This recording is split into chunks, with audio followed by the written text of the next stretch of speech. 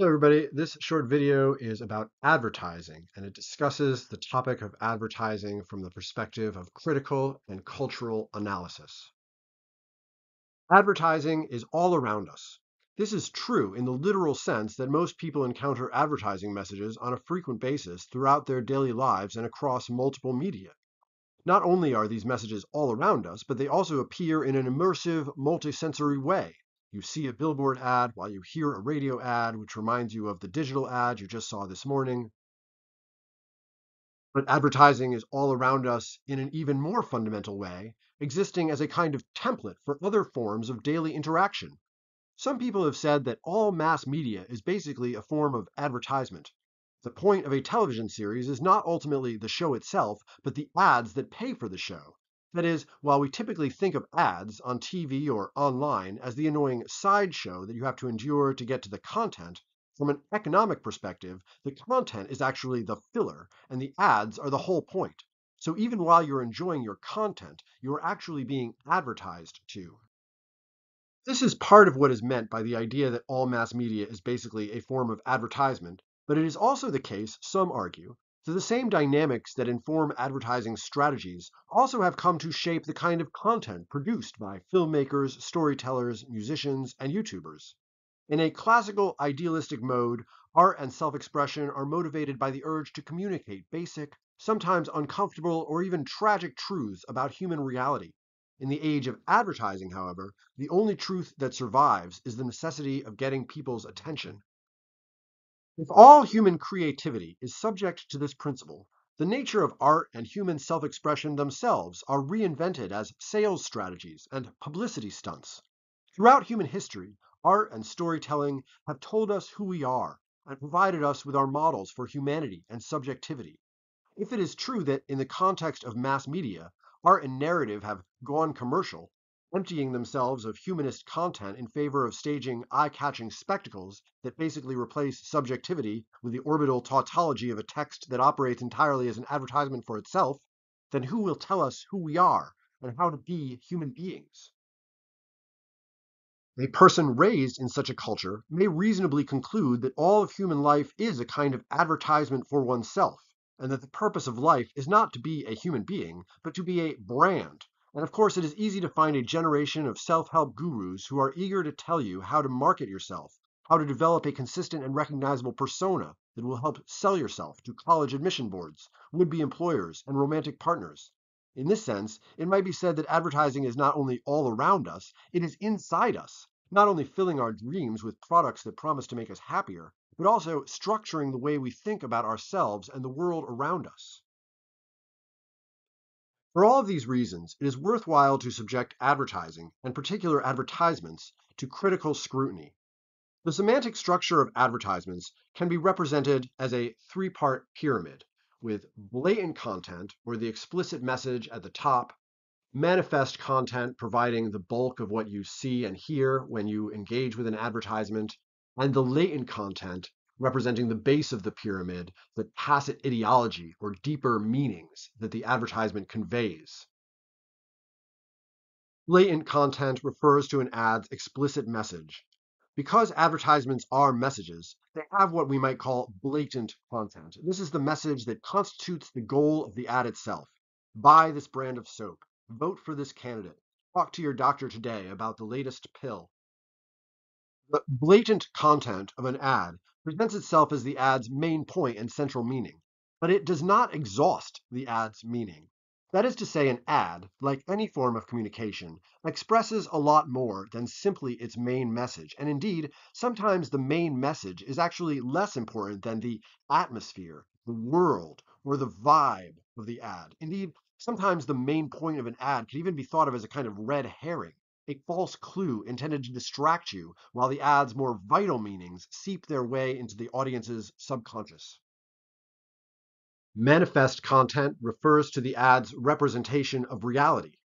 The blatant meaning of an ad is always embedded in a representation of some human reality, whether it's a dramatized situation of the family dog knocking over a glass of juice, a smiling nurse staring out from a billboard, or even just the expressive quality of a certain font or word choice in the text of an ad.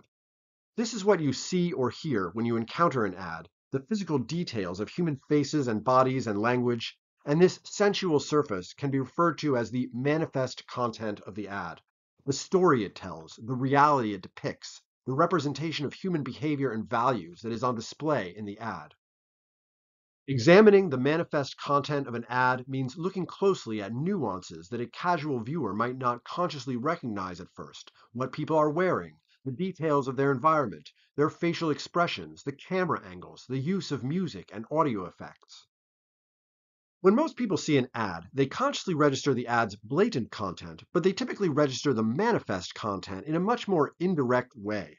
They might not consciously notice that the woman in the ad is wearing designer jeans and an expensive blouse, but they will come away with a general impression that she is upper middle class. They might not notice the particular quality of smile on her face, but they will get the impression that she is a good mom, although one who also sometimes feels harassed and overwhelmed. Audiences might not consciously perceive many of the other hundreds of details that advertising personnel spend weeks of intense effort agonizing over. The details all serve the function of building some kind of world. What world are they building? A world that reflects their audience's own perception of their lived experience? A world that serves as a kind of escapist fantasy from their perception of their lived experience? A world that advertisers want their target audience to envy and imagine themselves as deficient in relation to? The manifest content of different ads may represent variations and blends of all of these differently skewed representations of reality. But even as they distort reality in all of these different ways, advertisements also become a part of our reality, one of the ways we know who we are supposed to be and how we are supposed to behave. The prevalence of ads in our daily lives enables them to have an outsized effect on our own expectations.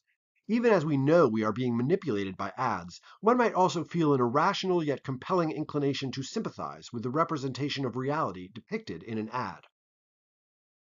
Latent content, finally, refers to the tacit ideology implied by an advertisement's manifest content.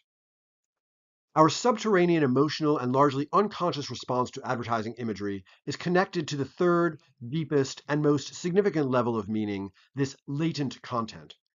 Blatant content is in your face. Manifest content is right before your eyes. But latent content is between the lines, beneath the surface of the manifest content and influencing consciousness in ways that elude conscious awareness. Here is an ad that I found randomly by Googling print ads.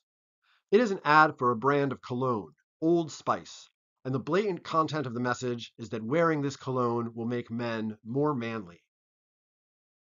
The manifest content is the image itself, a man riding in an elevator, but surreally split in half into a chubby, Christmassy outer part and a bare-chested inner muscle man.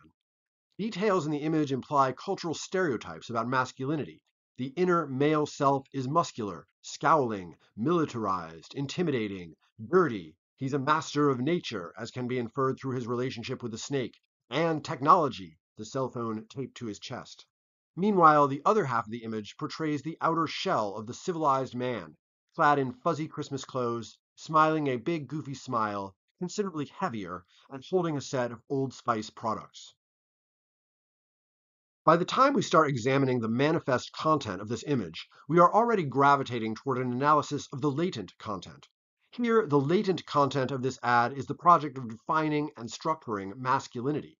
The imagery associated with the inner man is intended to be humorous and over the top. He appears to be eating a bowl of macaroni and firecrackers. But this humor disguises a very serious anxiety about the nature of masculinity. The humor is funny because it speaks to a common attitude that inner masculinity, true manliness, is characterized by a kind of gleeful violence and carelessness. The modern outer man, by contrast, appears superficial, cartoonish, and vaguely pathetic.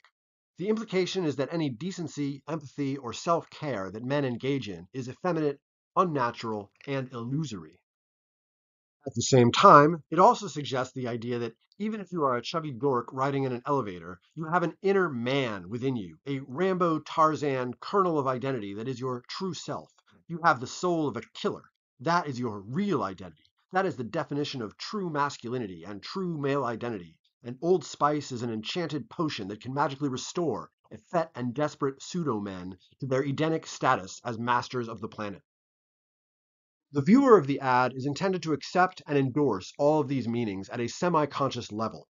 Maybe they were already half convinced that this picture of reality is true, with all of its entailments, that masculinity is defined by buffoonery and violence, rather than by wisdom and emotional intelligence, that masculinity is an elemental fact of reality, rather than a construct that is negotiated by human societies, that the soul of man is an isolated, indeed invisible ideal, buried in the self and alone in an elevator, rather than an emergent spectrum of possibilities that forms itself through relationships with other people.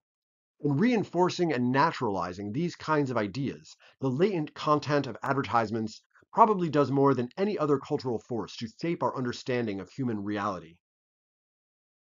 Because ads try to appeal to audiences by depicting an idealized, romanticized, simplified, and dehistoricized representation of reality, the latent content of ads tends to encode attitudes and values that mirror, in a kind of funhouse decontextualized way, attitudes close to the heart of their target audiences. Analyzing the latent content of advertisements, that is, not only teaches us about the nature of advertising, it can also be a path into examining the unconscious values that undergird the self-awareness of the society that consumes them.